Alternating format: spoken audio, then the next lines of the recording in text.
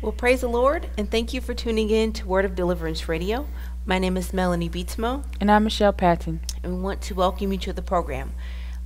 We would like to tell everyone, those that are listening to the program, if you could please get a King James Bible, and if you have any ways and means possible, get a Strong's Concordance. You can go with us in the scriptures.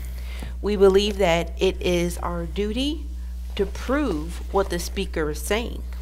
It is your duty, being the listener, being the hearer, to prove what the speaker is speaking, to make sure that what the speaker is speaking is lining up with the Bible. Because if we do not prove what we're listening to, there's a great chance that it can be wrong or it can be error. We are living in a society where many things are twisted, and when I say many things, I'm specifically relating to preachers and so-called doctrines. Something's wrong. By what we're hearing coming from the pulpits and mega preachers and prophecy books and such things as that, a lot of them are not lining up with the Bible. A lot of these so-called statements that these so-called preachers are making seems to be of their own statements, and it's not lining up again with Scripture. And when we say lining up with Scripture, I mean backed up by the mouths of twos and threes. And so again, we ask and pray as we're speaking today that you get you a King James Bible and a Strong's Concordance. Please note, when we are speaking, all of our words that we speak, they're not opinionated, but they're Bible-based factual statements. And we ask that you prove it, what we're saying. So without further continuance, Michelle, where is the content of our message going to be for the listeners today? Yes, we're going to be in Revelations in chapter 22. And first of all, we're going to be talking about Jerusalem. We're going to talk about New Jerusalem, who can enter and who cannot enter. Okay. And then we're going to tell you why God is going to bring down New Jerusalem and not this Old Jerusalem. What's going to happen to the Old Jerusalem? So what the listeners are going to understand with this message is the difference between the physical Jerusalem here on this earth versus the New Jerusalem that's going to come down from heaven? Yes. Okay. And so you said it's in the book of Revelations? Yes. In the book of Revelations, we can find that it's actually God's retaliation or God's vengeance that's coming to pass. And it's coming. God's going to come back, and he's very angry. And when he comes back, he's coming back to punish. Yes. Where's he coming back to punish? According to that word, coming, where he says he's coming after the Lord's coming, is it 39:52? Yes. In your Greek Strong's Concordance. And in that, it says Christ Jesus coming or return to punish Jerusalem. Amen. Or finally the wicked. Okay. And so when you're stating God's coming back, or Jesus Christ is coming back to punish Jerusalem, this is the physical Jerusalem here on earth right now. Yes. And so what you're saying is a lot of people have been taught that this Jerusalem is God's holy people and is inhabited by God's holy people, and they're God's chosen people, and many people actually think that they're doing a good deed if they're supporting this Jerusalem, going along with this Jerusalem and fellowshipping with this Jerusalem, when at the end of the day, they're not God's people. Right. They're actually Satan's people, kind of like his headquarters, if that makes sense? Yes, you'll find in Revelations 2:9 and 3:9, it talks about that when Jesus himself says specifically to these churches, he says to them, I know them that say that they are Jews, but they do lie, and they are the synagogue of Satan. You'll find that in Revelations 2:9.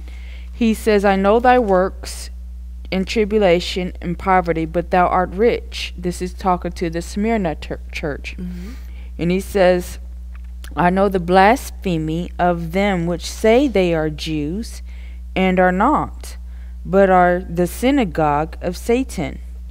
You'll find that in Revelations 3:9 here in the Sardis or the Philadelphian church. He says, behold, I will make them of the synagogue of Satan, which say they are Jews, and are not, but do lie, behold, I will make them to come and worship before thy feet, and to know that I have loved thee. And also, you'll find another reason why is because, remember, in Revelations 11, verse 8, it talks about the two witnesses, their dead bodies shall lie in the street. This is after they are killed. Mm-hmm. When Satan comes, actually physically comes and is kicked out of heaven, and it says that he has a short space in Revelations 12. Mm-hmm. Well, this time when he comes, he shall make war with them and shall kill them, overcome them, and kill them after the 42 months and after they finish their course. Yes. And then their dead bodies shall lie in the street of the great city, which is spiritually called Sodom in Egypt, where also our Lord was crucified, so that being Jerusalem. And we see here that he's called on Sodom in Egypt for a reason. Amen. Because of the homosexuality and because of the bondage and the sorcery. Egypt is not only known for their bondage, but also for their sorcery and their enchantments that they used upon the people. Okay, so you just gave a scripture also stating that this Jerusalem is not God's holy people, but you use that Revelations 11:8 to prove what is actually taking place in that city. Yes. This city, you said spiritually Sodom and Egypt. Mm-hmm. Did you elaborate a little bit about why God calls it? When I say God, this is his word, and this is why this is called the book of Revelation, because this is the revelation of Jesus Christ, and he's revealing it unto his prophets, or unto us being his people, by his spirit, the spirit of truth, and making known what is actually taking place. Amen. And when you stated this Revelations 11:8, you talked about spiritually Sodom and Egypt. Can we elaborate a little bit more on why it's called Sodom in Egypt? Yes. Well, Sodom, of course, you know, in Genesis 19, verse 4, it talked about how from the least to the greatest were basically wanting to get those angels and sodomize them. Okay. And they were known for sodomy and homosexuality, and of course we know that God destroyed them with fire and brimstone. Okay. And so when you see Sodom, that's always referring to the perversion. Okay. And you'll even find in Isaiah where it talks about how he had called them the rulers of Sodom, and they were of Gomorrah. Yes. Because they was always very into that perversion, and Israel never repented of it. You'll find that in chapter 1 verse 10. Yes. That's one place. Yes. It's different places also where God is referring to this Jerusalem as being like Sodom, and that's also in 3:10. Yes. 3:8, pardon me. Isaiah chapter 3 verses 8 and 9, and it's also found in Isaiah chapter 1 verse 10. Yes. And I'll show, it says Isaiah chapter 3 verse 8, and Jerusalem is ruined and Judah is fallen, because their tongue and their doings are against the Lord, to provoke the eyes of the Lord of his glory. The show of their countenance doth witness against them, and they declare their sin as Sodom, and they hide it not. Woe unto their soul, for they have rewarded evil unto themselves. And if you notice this Sodom and how they hide it not, this is referring to they're proud of it. Yes. This is not something they're keeping in secret that they're not ashamed of. But they're proud of it. This is why they have the gay parades over there in Jerusalem every year, is because they're proud of their homosexuality. It's something that they don't hide. Amen. And so God is going to bring judgment upon them for that. And not only for that, but also the main reason too is because they, in Revelations chapter 18 verse 24, talks about, and in her was found the blood of the prophets and of the saints and all that were slain upon the earth. She's guilty of killing of all the prophets of God. You'll find that also, another scripture to back that up, Matthew 23 verse 35, where Jesus himself had said that they were guilty of all the bloodshed, Mm-hmm. and it talks about how they have shed the prophets Mm-hmm. and the saints of God. Yes. And you'll find in verse 35 it says that upon you may come all the righteous bloodshed upon the earth, from the blood of righteous Abel unto the blood of Zacharias the son of Barachias, whom ye slew between the temple and the altar. And look at verse 37, please. Yes, Jesus is talking directly to who? to Jerusalem. Okay. O Jerusalem, Jerusalem, thou that killest the prophets, and stonest them which are sent unto thee, how often would I have gathered thy children together, even as a hen gathered her chickens under her wings, and ye would not. So this is saying how God tried to, take Jerusalem back, and remember even through the book of Isaiah and Jeremiah, where God had talked about, I sent prophets to you rising early in the morning, and ye hearken not to me. Basically, God was giving them an opportunity and a space and a time to repent from their evil deeds and from their iniquities and from their sins. But they became a stiff-necked type people and began to trust in their self, trust in their wisdom, trust in their money, trust in their wealth and materialism and their own name and such things as that. And in return, after a while, God, he turned his back to them. He blocked his ears unto them, and there come a time where God's given everybody in a space and a time to repent. And after people refuse the Holy Spirit and refuse the truth, this is where people become reprobate.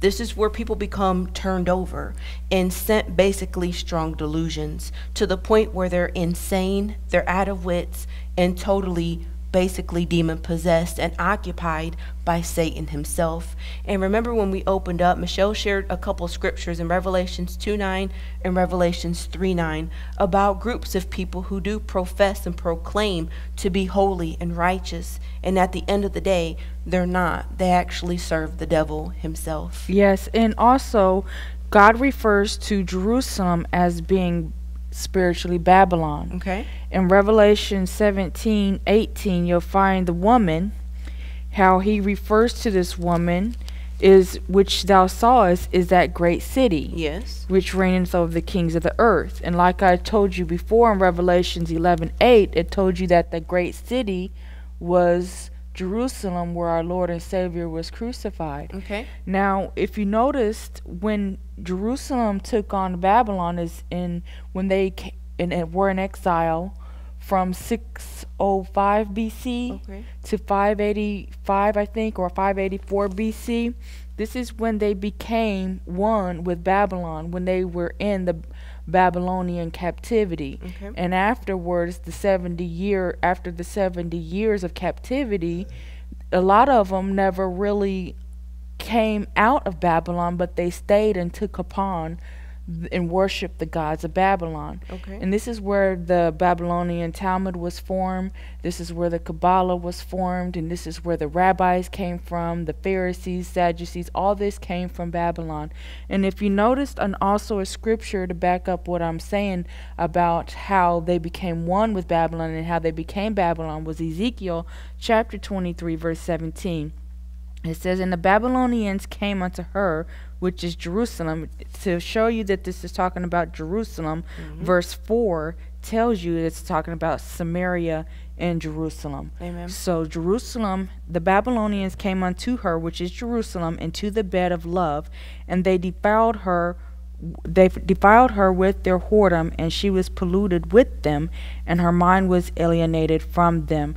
So you see here, they became one basically when they came into each other. Amen. And so with all these scriptures, we wanted to start out in showing the listeners who is the physical Jerusalem of the earth today. And we're in the book of Revelations, and we're eventually, Lord willing, going to get to this new Jerusalem that's going to come down from heaven. But what we're doing is showing you scriptures proving what's taking place in Jerusalem now and showing you why God is going to destroy Jerusalem. So that's why we wanted to just give you the scriptures to let you know who the Jerusalem is, what is going on in the city, and it's actually a mystery. It's kept a secret. Yes, and you'll find in Revelation 17:16 where this is the 10 kings shall hate the whore and make her desolate and naked, and shall eat her flesh and burn her with fire. For God hath put it in their hearts to fulfill his will and agree to give their kingdom unto the beast until the words of God be fulfilled. Amen. And so we see here God is going to allow them to fight one another. That's always how God usually works when he's coming against a nation. He usually has them fight one another. You would find that in Judges where Gideon, he had they fought one another again with their enemies. Amen. You'll find in Zechariah 14 where each one shall lay hold on his brother. Amen. Ezekiel 38, it talks about that they shall fight one another in verse 21. Okay. And so Second Chronicles is also another scripture where they fought one another, God's enemies did. Amen. So not only is he going to come back, he's going to first let them fight one another. Of course, them people, he's going to let them fight one another, and then Jesus is going to come back and destroy them. Amen. And also when you're saying that, there's also, God is going to be angry with this place too, and he's going to actually divide the city into 3 parts with an earthquake too. Yes. So God's not playing. When we're saying God is angry with Jerusalem because what's going on in this land, God is coming back to punish them. And again, it's not only them, I believe it goes along with the whole world too. Yes. Because if you read the book of Revelations, there's many things that's taken place. I don't believe it's just in one place. I believe it's all over the world. Yes. But specifically, God is going to specifically judge Jerusalem too.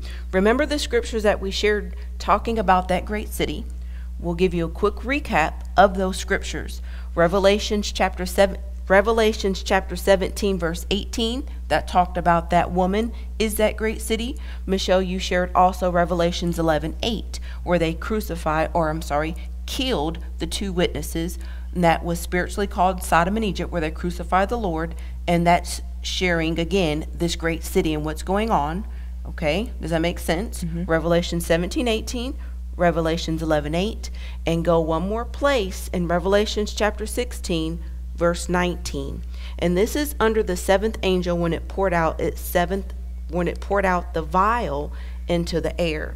God had spoke from his throne, speaking, "It is done." And after God spoke, there was a great earthquake. Such was not since men were upon the face of the earth. It was so mighty and it was so great. And in Revelation chapter 16 verse 19, we find that great city mentioned again.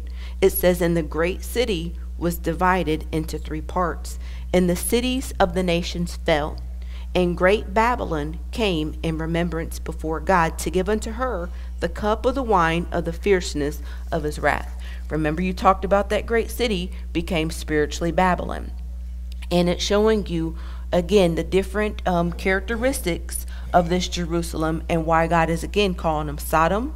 God's calling it Egypt. God's calling the city a whore or mother of harlots. It's calling the city Babylon, Great Babylon, because it's sharing all the whoredoms or all the witchcraft and devil worship and idol worship and idolatry and breaking a covenant. You know, things that took place that people don't even know of because, again, it's kept a secret. And I'll let Michelle continue. Yes, and so after Jesus Christ comes and destroys Jerusalem, he's going to reign 1,000 years. And after that 1,000 years is up, according to Revelations chapter 20, he's going to loose Satan from his chains, and he's going to deceive all the other nations again. And they're going to come against Christ Jesus in the holy city, and that's when God rains down fire and destroys them. Yes. Every one of them. And this is where the judgment sits. He judges everyone, casts them all into the lake of fire, including Satan. And we know that the false prophet, the false prophet and the Antichrist is already cast into the lake of fire before the millennium starts. So we see here Satan is going to be cast into the lake of fire. Then death and hell is going to be cast into the lake of fire. And whosoever's name is not written in the Lamb's book of life, they will be cast into the lake of fire. Amen. Then in Revelations 21, this is where the new heaven, he says, and I saw a new heaven and a new earth, for the first heaven and the first earth were passed away, and there was no more sea. And I, John, saw the holy city, New Jerusalem, coming down from God out of heaven, prepared as a bride adorned for her husband. So this is kind of like a wedding gift for his bride, saying New Jerusalem. Yes. This is the New Jerusalem that's going to come down from God out of heaven. And it talks about, and I heard a great voice out of heaven saying, Behold, the tabernacle of God is with men, and he will dwell with them, and they shall be his people, and God himself shall be with them and be their God.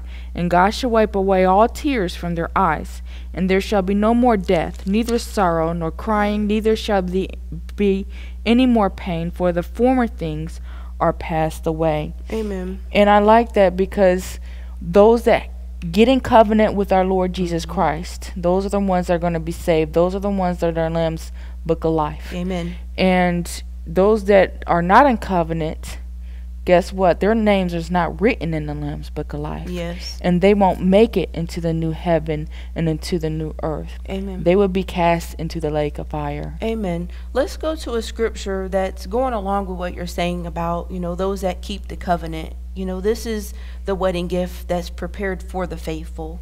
It's prepared for those that, love the Lord and are making themselves ready to see the Lord. You remember that scripture we would always share in 1 John about, it doth not appear, I can't quote it verbatim. I know you do a lot better job than I do at quoting it. But, when you keep your heart ready to see the Lord and you have this hope to see him, what does that scripture say? 1 John 3:2-3. It says, Beloved, now are we the sons of God, and it doth not yet appear what we shall be. But we know that when he shall appear, we shall be like him, for we shall see him as he is. And every man that hath this hope in him purifieth himself even as he is pure. Amen. And to us, this is like a wife. Prepares herself to go meet her husband for that great ceremony day. Think about the wife. She gets her white dress, pure and clean, fine linen, and is prepared for that marriage. And this is what we're supposed to do while we're here on earth. Don't wait till it's too late to try to go buy your garment. Don't wait till the door is shut before it's too late. But why God has given us an opportunity, God has given us a time to make ourselves ready. And if we have been found faithful, chosen, and righteous, so to say, then we could be a part of this marriage supper. Let's look at Revelations chapter 22, verse 7. Jesus said, Behold, I come quickly. Blessed is he that keepeth the saying of the prophecy of this book. What we have read to you today is part of keeping this prophecy in this book. This book actually exposes who the true Babylon is. It's not of God. It's actually the habitation of devils. We've explained to you who the whore is, and that's written in this book. And that makes us blessed at understanding who the true Jerusalem is. It's not, so to say, this Jerusalem physically in the flesh that's corrupted and taken over by people that's not of God.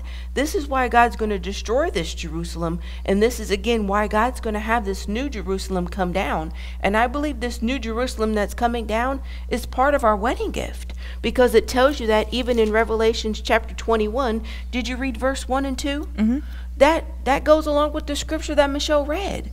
This new Jerusalem, this holy city that's coming down from God, is prepared as a bride adorned for her husband. This is part of our wedding gift. Amen. Everything that's former, everything that's here on this earth, it says heaven and earth is going to pass away. God is going to come back, and he's going to shake the heavens, and he's going to shake the earth, and he's going to melt this earth with the fervent heat. And when Jesus comes back, he's not playing. He's coming back to execute judgment. But you know what? One thing that we have to look forward to again is being part of that new Jerusalem, being part of that new heaven and new earth. And when I stated Revelations chapter 22, verse 7, may we look at the word keep or keepeth, and it shows you the idea of how we can make ourselves ready. It shows us that there basically is going to be hardship. There's going to be times of persecution. There's going to be times of suffering. There's going to be times that we have to separate ourselves from people, family, friends, loved ones. Sometimes it's those of your own household that you have to separate yourselves from. But in doing that, you will be blessed. You remember there was a scripture talking about the disciples found in the book of John that said, Lord, we have left all to follow thee. And in return, Jesus had told them that they're going to have basically more than enough. God will provide everything we need now, and he will also give us eternal life.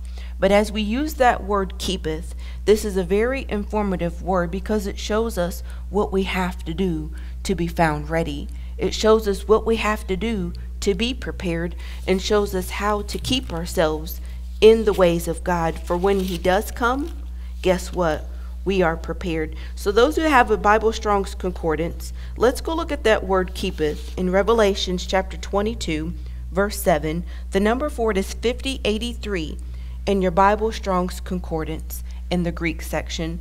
And we're going to define what it actually means. Yes, it says to guard from loss or injury, properly by keeping the eye upon. Remember, that reminds me of Peter. Remember, he got out on the water and he says, Lord, if it be thee, bid me come. And Jesus says, come. And so he went out on the water and he started walking on the water with Jesus. And then he saw the boisterous winds. Yes. And then he started to sink when he saw it, because he took his eyes off of Jesus. Amen. And so when we keep our eyes upon him, that keeps us from falling. Amen. And it says also from guard from loss or injury. Then it goes on to say, down at the bottom, it says to fulfill a command. Amen. Remember Paul, he finished his course. Yes. And this is what we're here on this earth to do, to finish our course and to fulfill the commands of God, what he has us to do. Yes, and also if you go back to that 5083 in the Greek section of your Bible Strong's Concordance, it says figuratively to keep unmarried. Figuratively is meaning like symbolizing, like symbolically, meaning to keep unmarried. There's a scripture in Isaiah 54, verse 5. It talks about thy maker is thy husband. You know, we're supposed to be married to God, so to say. Do you remember the scriptures in Ephesians chapter 5 that gives a great illustration of Christ in the church? It's like a husband and a wife. We're supposed to keep ourselves set apart for the Lord. And I believe that, you know, part of keeping ourselves is keeping ourselves unmarried. And when I'm saying unmarried, I'm talking about from the world. You know, there's many events taking place in the world, whether jobs, sports, whatever it may be, that tries to separate us and get between our marriage, so to say, between God, and separate us. You know, and part of, again, keeping ourselves set apart for the Lord, it takes discipline. It takes true, I already said discipline, I don't know another word, dedication, you may say. It takes dedication. But you know, when we said a husband and a wife, you think about a wife loves her husband and she wants to do everything she can to please her husband. And so we ask this today. Ask God to search your hearts, you know, and ask God if there's any way that we're lacking in pleasing him, that he please shows us. You know, ask God to please help us, because we want to be a part of that New Jerusalem and we want to enter in. And if we're not prepared and do not have our garments ready, it tells us that that person without a garment will be cast into the lake of fire.